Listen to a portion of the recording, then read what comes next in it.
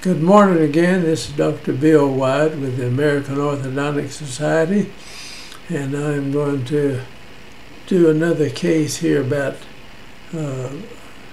surgical orthodontics. I realize that most of the people that I'll be talking to over the years won't be set up to do surgery as this, but you may. And we have a lot of real good oral surgeons in the country and also around over the world that do orthodontic surgery. They don't do as much of it now as they used to because of the serious expense that it costs in doing this. But in this particular case, I didn't think I could come close to helping this young man.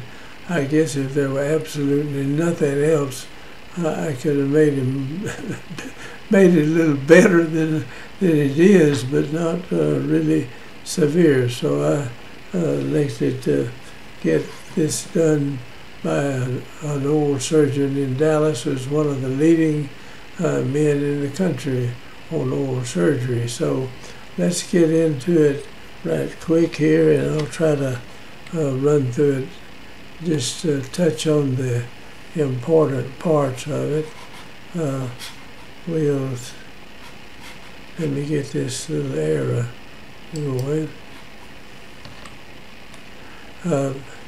You can see the chin is just extremely short, the neck, and he's got this adenoid looking face, and this is just really in pretty bad shape. I won't take too much time with the regular orthodontic, the surgery, and just the regular orthodontics. I mean, he's a nice young man, and just as we finished this case, his folks moved to Colorado, and I know that the surgeon was a little worried because he left a little before he really would like for it to, but I think we had him tied down pretty good where we could keep this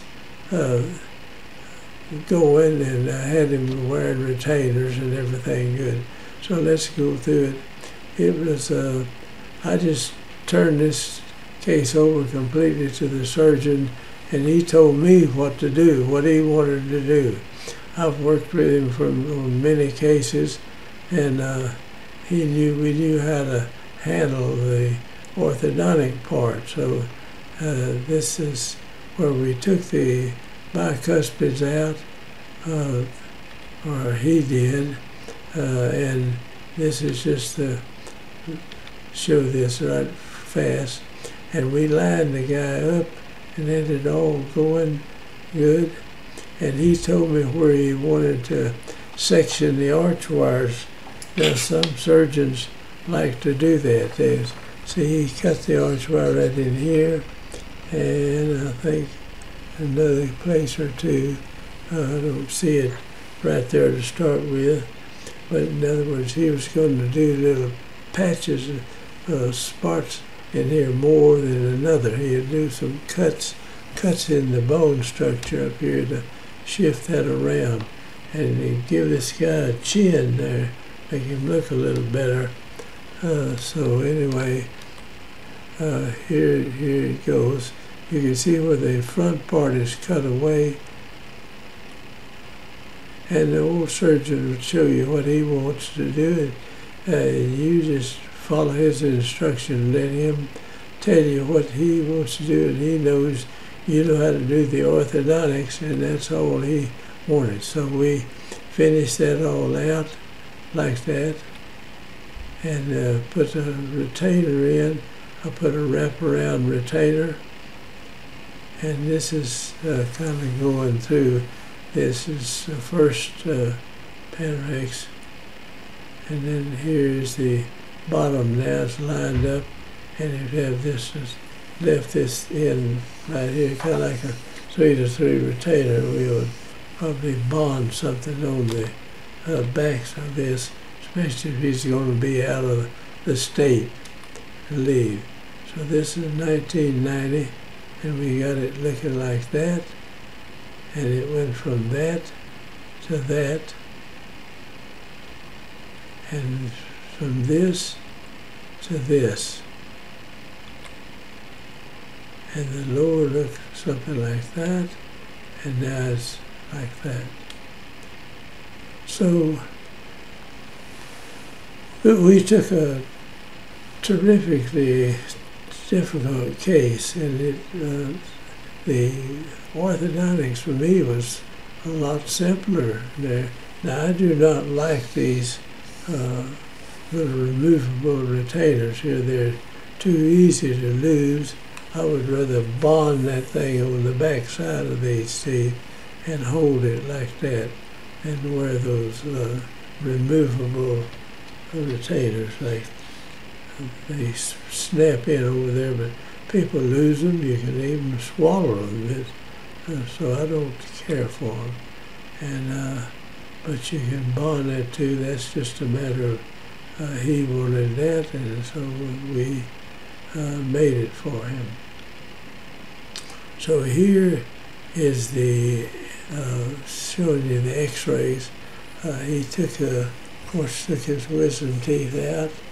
He did all that, and the bicuspids, and set him up for me.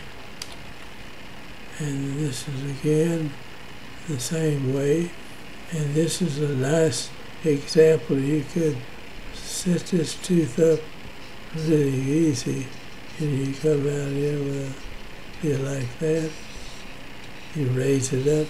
You can straighten this tooth up without doing anything. You put a hook in this and bond this to these teeth and bring this up and hook it over here. And this would be like that, and it'll set that tooth right up. It'll move back, and then you pull it forward, and that would be no problem at all. So I don't know whether he did that or I did it, but here we are with the arch wire coming back, and it's bowed. I think it's got a little circle in there that's going to set it up.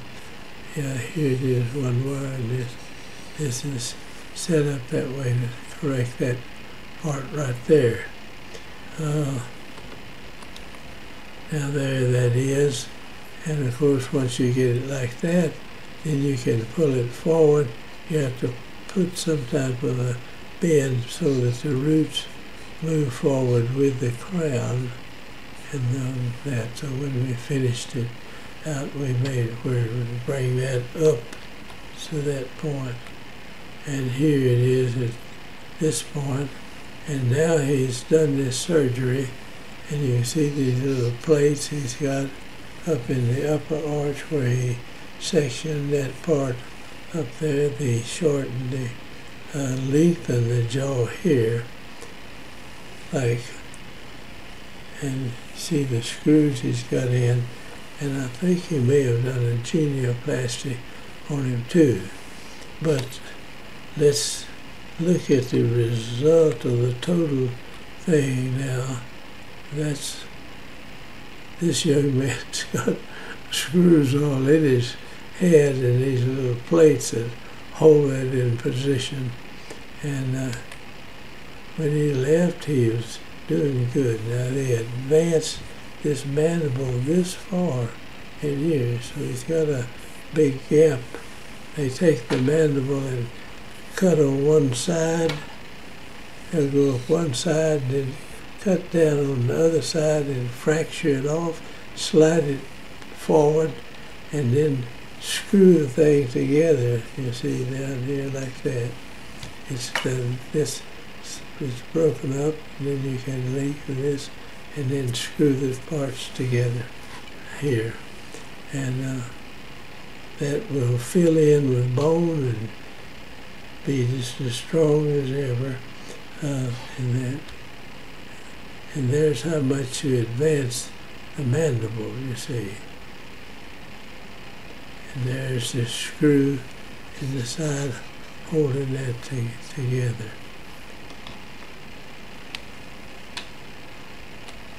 So that he had a, and here we go, 6 of 90.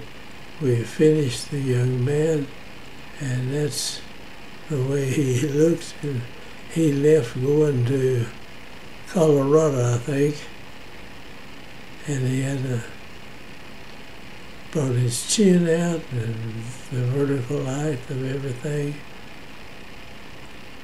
And you can see the screws and everything he's got up in here. These screws in that, and this part here. Now he didn't do the genioplasty I was talking about, but look at the metal parts holding the maxilla in place like that, and took a really bad case and did a good job of it. And I'm gonna let's say goodbye, and hope you get something from this, even though you may not want to do surgical orthodontics. You know something about it, and it just makes the orthodontics is easier for the guy doing the orthodontics if they do this surgery. If you go in here trying to correct something like this by yourself, there's a lot of more work that you'd have to do. So I was glad to have the surgeon help out, and this young man, I'm sure, is still enjoying this. So thank you for watching, and I'll go ahead and close out. But I think you ought to know a little about surgical orthodontics, whether you want to do it or not. But it's not all this glorious thing. It makes orthodontics easier, really. So I don't mind doing the surgical part with an oral surgeon that I trust and everything. I know what to do. So thank you for watching, and I'm going to close out, and we'll hope to see you again, and hope you'll join our group and subscribe to this. And I realize there's not too many of you interested in surgical orthodontics, but I think that's part of it today, and we should know what can be done with these bad cases like that. So I'll say goodbye, and I'll stop it right here.